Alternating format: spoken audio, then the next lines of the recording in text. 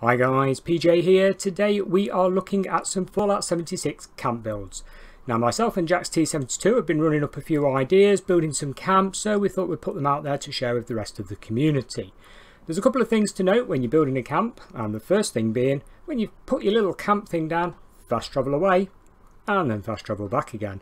The reason being is, you will then see where any visitors would spawn, and obviously be able to build your entrance in that sort of area.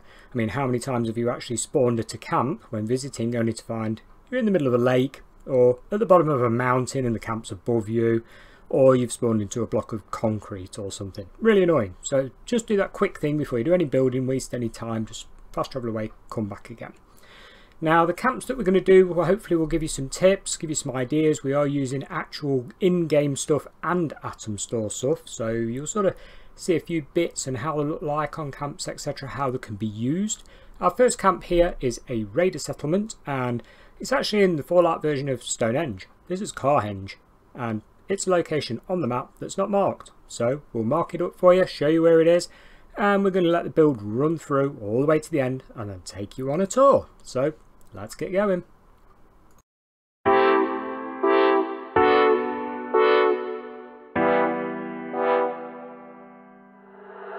Now that you're gone, I spend my nights all alone here,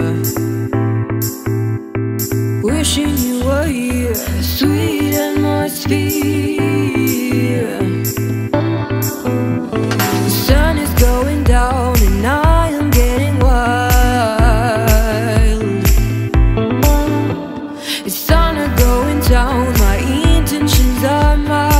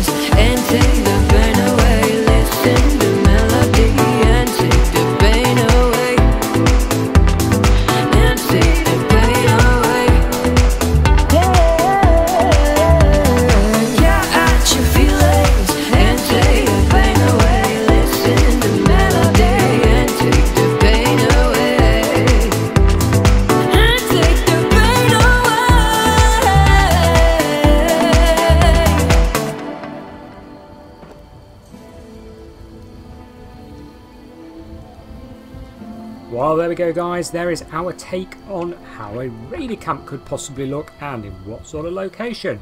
Feel free to give me your ideas in the comments below, while me and JaxT72 are busy on our next Fallout 76 camp build. Bye for now.